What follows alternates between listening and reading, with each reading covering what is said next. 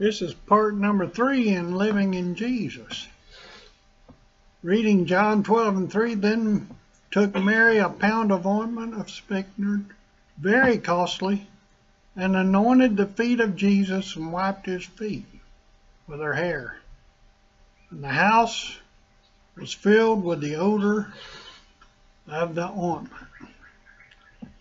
It'd be great if we had some spikenard here this morning. I don't think I could afford much more than an ounce if I scraped my bank account according to what they paid back then. I don't know what it costs today. But wouldn't it be wonderful to fill this house with the same smell that Jesus enjoyed on that day? Just to glorify his name with him and just feel like we're a part of him. That's what this living in Jesus message is all about. Feeling like you're a part of him, living in him, and he in you. I remember hearing a preacher preach one time talking about the baptism of the Holy Ghost, and he said, it's like this. You can be in the river, but the river not be in you.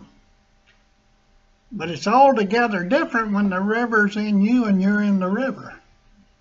Out of your belly shall flow rivers of living water. There's a lot of people that comes to church, in all the churches I've ever been to.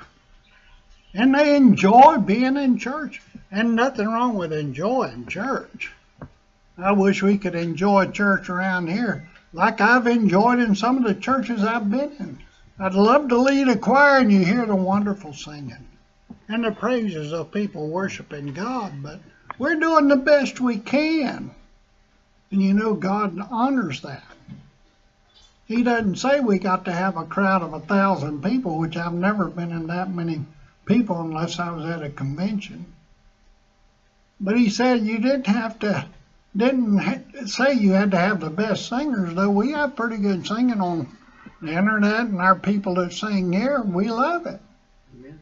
Amen. So we can feel like we're having church with God. Yes. But you know what he said? 2 or 3 gathered in my name, there I am in the midst of them. You know, I want him in my midst so much that he's in my voice, in my throat, in my breathing, in my body. I just want to be a vessel meet for the master's use, prepared unto every good work.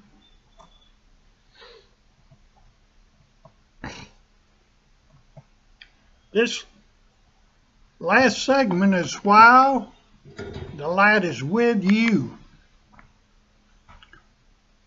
John 12:35, then Jesus said unto them, yet a little while is the light with you. Walk while ye have the light, lest darkness come upon you.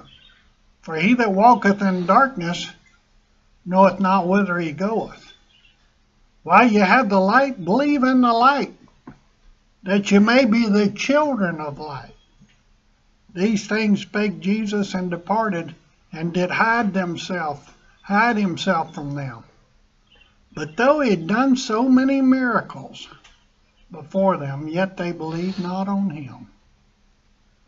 That the saying of Isaiah the prophet might be fulfilled, which he spake, Lord, who hath believed our report, and to whom hath the arm of the Lord been revealed?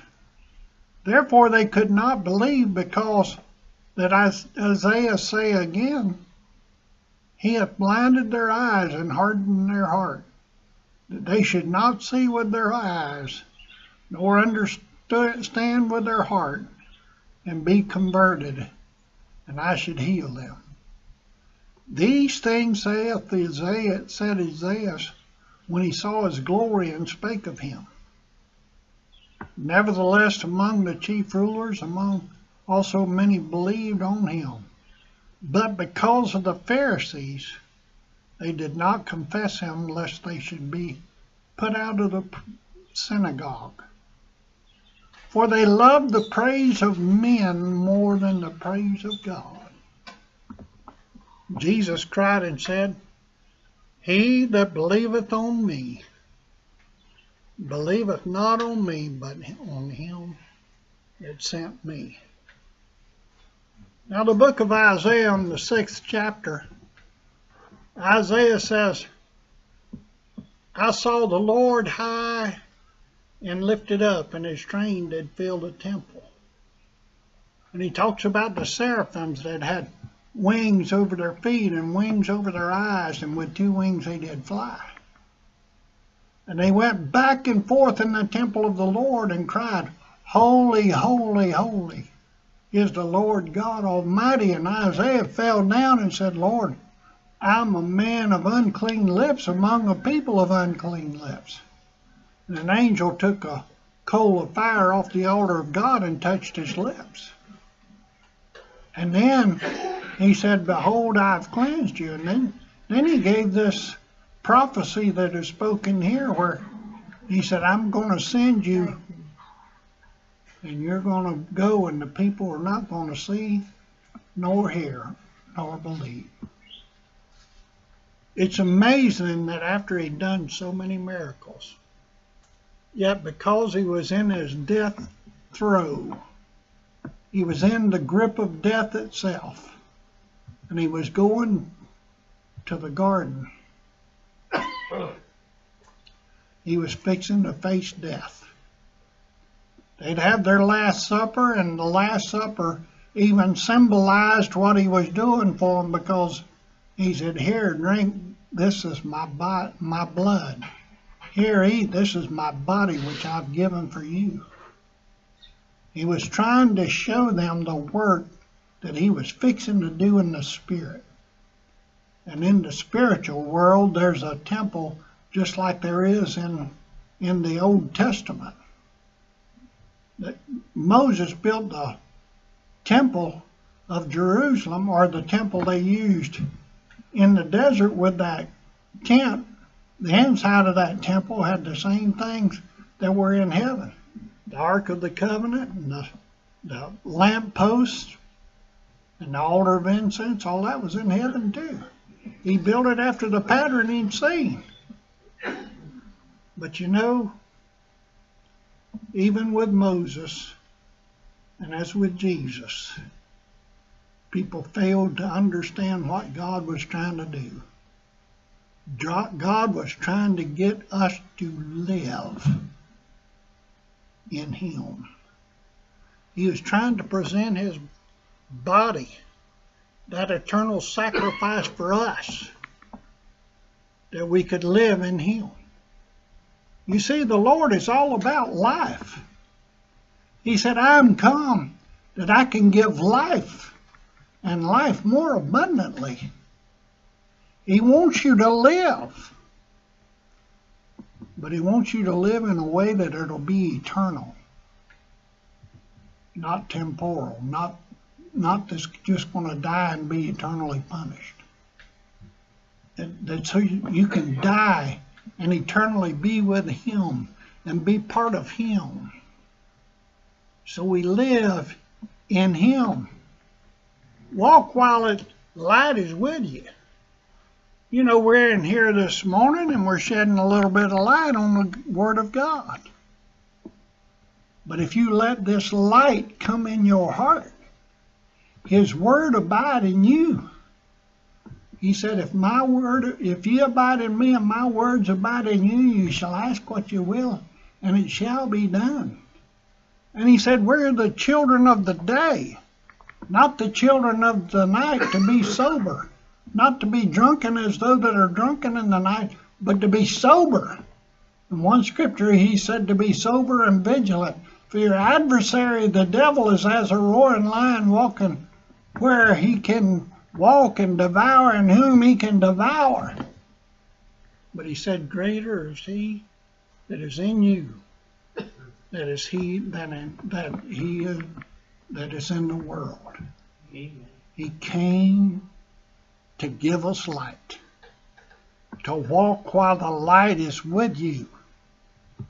Walk according to God's Word.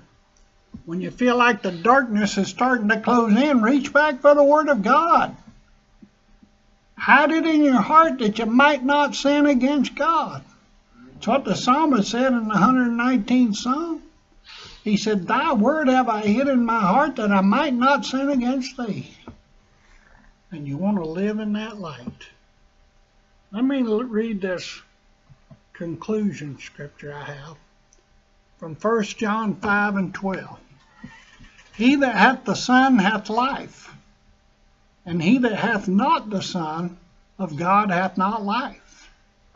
These things have I written unto you that believe on the name of the Son of God, that you may know that you have eternal life, and that you may believe on the name of the Son of God.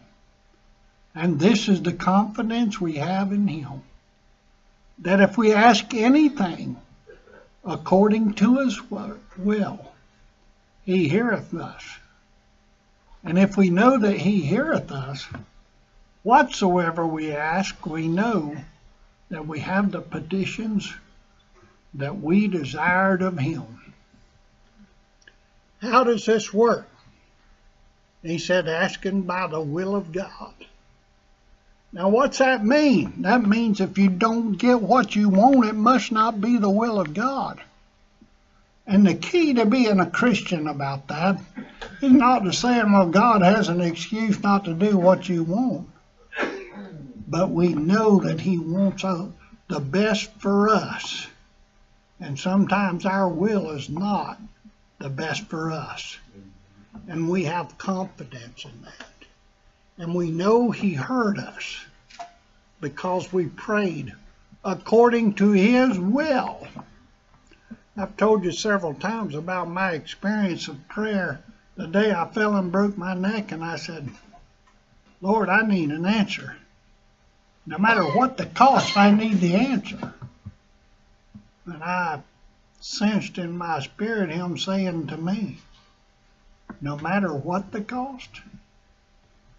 And I thought, boy, this isn't going to be cheap. This is not going to be a cheap thrill. Nobody's going to help me shout and dance all about. This is serious.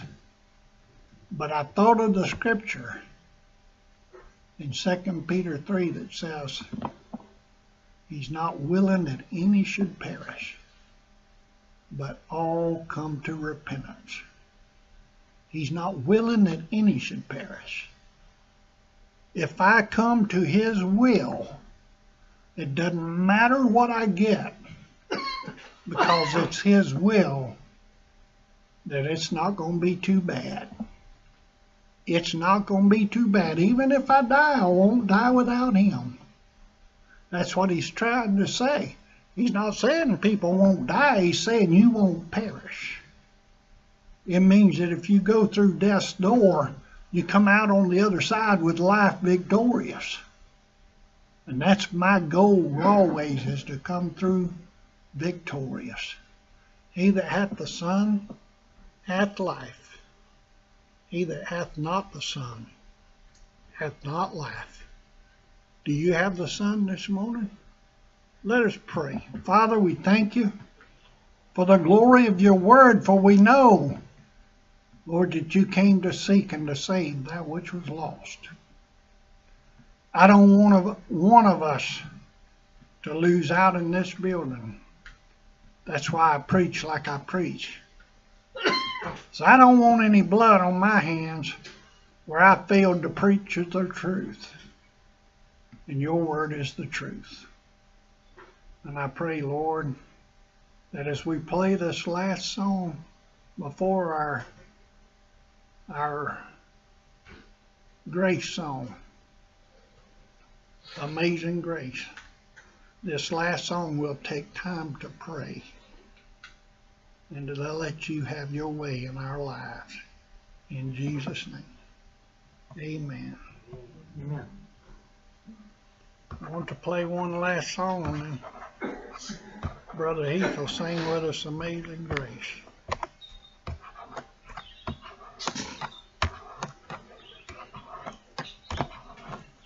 This last song says, we will stand our ground.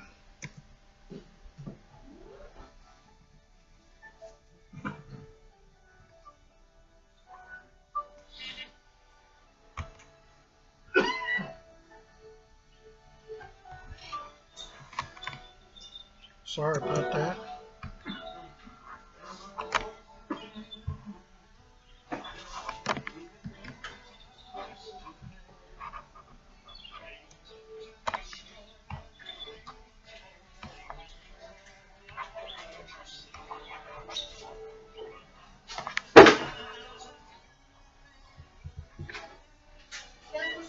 Yeah, it's all right.